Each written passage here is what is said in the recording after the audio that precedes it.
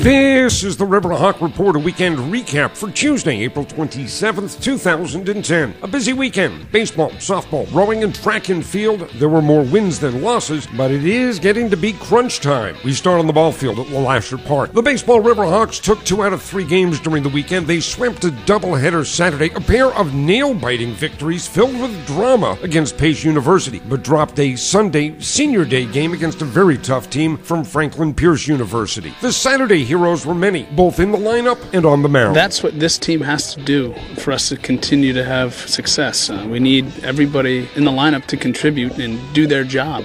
When you see those guys that have maybe not played much in the beginning come through, I mean, you feel good for them because they've worked very hard. That is head coach Ken Herring, Zach Roy, and Monty Morocco. 2 guys who've had limited playing time came up with key run-scoring hits in the first game. Cam Nealon had 4 hits on the day and 3 RBIs. The runs driven in came in 3 different at-bats. With runners on base, you just got to attack early and look for the best pitch to hit. I don't know exactly what count it was when I hit it, but I know I got 3 fastballs to hit, and I'm just trying to put the ball in play and drive the runner in. Nealon at the moment is in a groove, and he says it is all about getting a good at-bat. Good at-bat is swinging at good pitches. Like Coach says, swinging at a good 2-0 pitch. When you have good swings, the ball's going to jump off the bat. I consider a good at-bat as long as you got good swings in there. The Riverhawks took the first game 5-3. A big thank you went to the bullpen. Garrett Cole and Jack Leathersich combined for 4 innings of 2-hit shutout relief. The nightcap was about drama, and the Riverhawks won at 5-4. Jared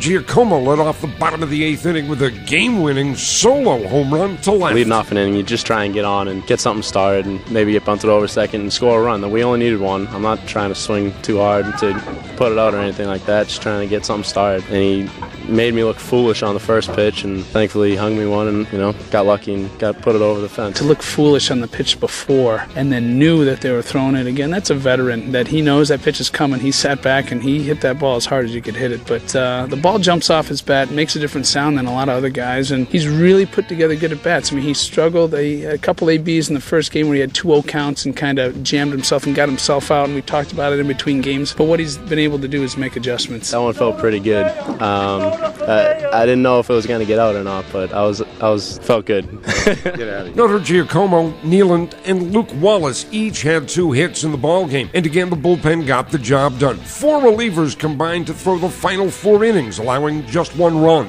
Jack Leathersich, normally a starter, came out of the bullpen for the 2nd game in a row and got the final 3 outs. Because he comes out and lets it all go, and it's tough to lay off a 93, 94 mile-an-hour fastball. You get more swing and misses, especially that fastball, the letter-high fastball that might look like a strike and it's really not. He just looks like a different pitcher out there. He's just, here it is, hit it.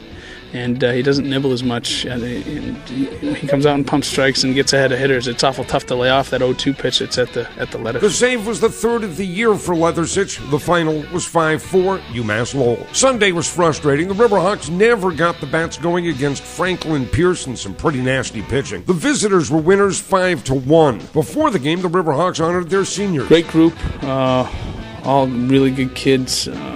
It's been a pleasure to coach all 7 of them. They've really grown a lot, I think. I mean, they're a good group, and they're all going to graduate, and that's the main thing, and we'll miss them. Jared Giacomo, Luke Wallace, J.T. Leary, Taylor Von Kriegenberg, Matt Monaco, Jeff Maloney, and Peter Anaronto. Leary had 3 hits and an RBI in the game. The Riverhawks are now 24-19, 11-12 in the Northeast 10 Conference. They visit Franklin Pierce on Tuesday. We got to come out hacking on Tuesday and take it to them. They took it to us pretty good today, and we need to take it back to them. UMass Lowell softball Riverhawks had a strong weekend. They won 3 of 4 games in New York State. Saturday, the Riverhawks swept the College of St. Rose 8-2 and 4-0. The day was, as one might guess, all about the pitching. Alyssa Boris won the first game. Alyssa Bryan won the second with a masterful performance. She allowed just 3 hits in picking up her 10th win of the season. Sunday, the Riverhawks split a pair of games at Lemoyne. They dropped the first game 5-2 but won the nightcap 8-4. Alyssa Boris homered in each game. Her 10th and 11th bombs of the year. That is, by the way, a new UMass Lowell single-season record. The Riverhawks are now 21-22, 13-11 in the Northeast 10. They host Franklin Pierce on Tuesday.